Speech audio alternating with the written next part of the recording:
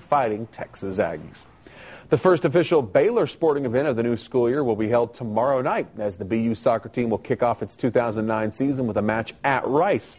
Baylor returns 19 players from last year's squad, which finished the year with a 5-11-3 record, but things could look a lot different this season as second-year coach Marcy Jobson has brought in a ton, and I do mean a ton, of new players.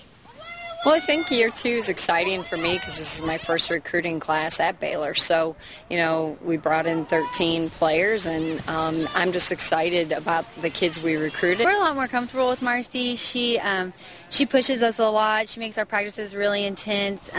She expects a lot out of us, and we work really hard for her. And it brings a more competitive nature out of all of us.